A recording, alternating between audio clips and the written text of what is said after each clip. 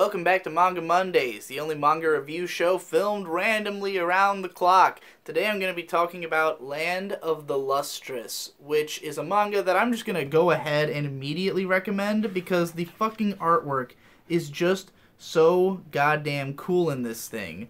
This is a manga... Here, look at this. Look at this fucking... This is like a monster that these girls are fighting. This is like... This fucking artwork's insanity. It's just... This is like the most elegant looking... Like, everything about this is elegance. It's all about projecting the image of elegance. The character designs, the monsters that they fight, the characters look like this. They're all these, like, insanely skinny, androgynous... I think they're all referred to as girls in this, but, like, I don't know if that's... If they're... maybe it doesn't. I don't even know. It's about a bunch of crystal gems, and hilariously, it advertises itself as for fans of Steven Universe, even though the literally only similarity to Steven Universe is the fact that it's about a bunch of crystal gems. And that, like, it's potentially lesbian. That's about it. Or maybe not, because I don't know if the gems are supposed to be gendered in this, but anyway, the story of this manga is that it takes place in, like, a post-apocalyptic world where, like, thousands of years have passed. Humans don't exist anymore, nor are they remembered. The only living creatures on Earth are these crystal gem beings. They're just, like, gems that are alive. They're immortal. They're virtually indestructible insofar as they can be re-put together if they fall apart, because they're just made of crystals. And, they are sort of ranked on hardness. Like, each one has a different level of hardness, which makes them better or worse at fighting. And there is some kind of species that lives on, like, the moon that sends down these weird fucking monsters that are trying to collect the crystal gems. Basically, they want them for their collections, because the people who live on the moon just want to collect pretty things, so they're trying to capture these girls and add them to their collection. And the girls are fighting back with, like, swords and fucking crazy shit. Or just, like, their bodies.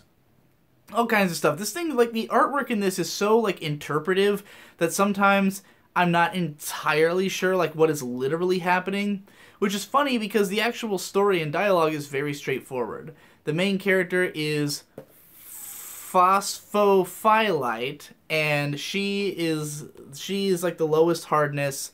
She's shit at everything. Basically, every other crystal gem has some kind of job. Some of them are watchers, some of them are fighters, some of them are doctors or this and that. You know, they've all got jobs that are fairly militaristic. It's you know, it's an action series. All the characters are action heroines. They're led by this monk dude who they call Sensei, and he basically is the leader of this troop.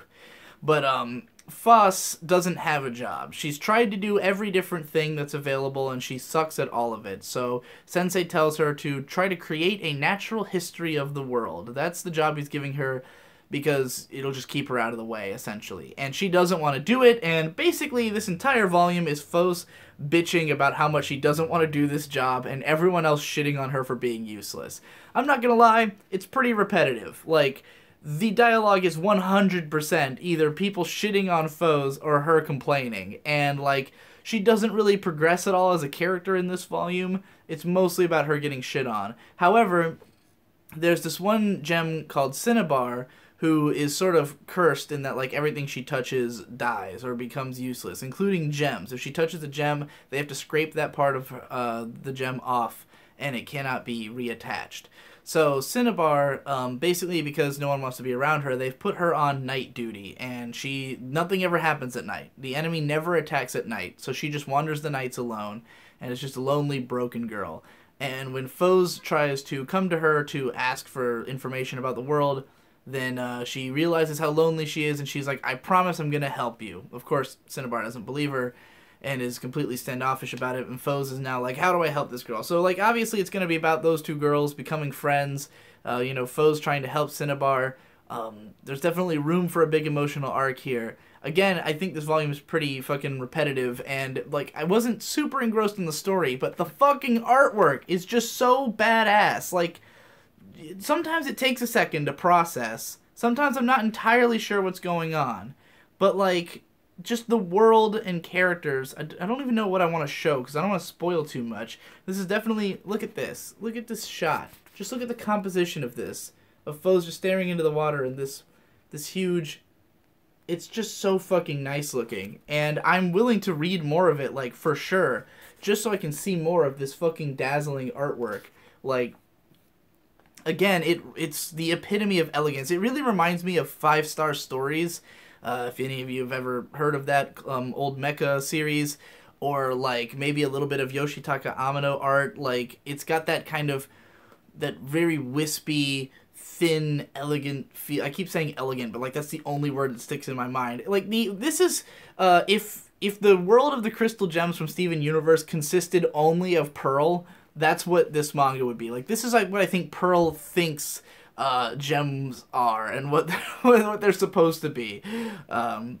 Yeah, I mean, the manga is overall, in spite of the artwork being so gorgeous and everything, the story and dialogue is fairly goofy. Like the characters aren't self-serious or anything, except for the ones who are, but like it kind of makes fun of them for being that way. Like most of the dialogue is more on the funny, light-hearted side. So, you know, while it has moments where it can get a little bit more emotional, it's definitely not like a heavy gravity thing. Like, the artwork is way more obtuse than the actual story is, which I was, you know, worried almost going into this that the story was going to be, like, not comprehensible. But no, it's pretty straightforward. Just the art's crazy. And so, yeah, I enjoyed it. I had a good time. Like, just what is happening? What is this? This is so fucking cool. So, yeah, I recommend Land of the Luminous, or Lustrous, Land of the Lustrous. If it seems like, if this art has entranced you, go check it out. Like, the art's that good the whole time.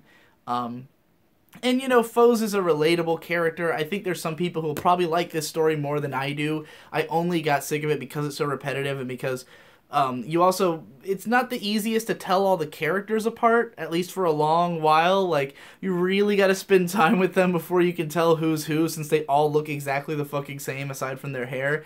And, like, you know, in this color shot, it's, you know, they've all got different colored hair. That would make it easy, but when you're reading the damn thing, they've all just got different shades of gray. So it's not as easy. And a lot of them just kind of flitter through. Like, there's a ton of Crystal Gems, and only a few of them are, like, major characters. So it can be difficult to keep track of them all. But that aside, still good. Still recommend it. Still gonna buy more for the art alone. See you next week!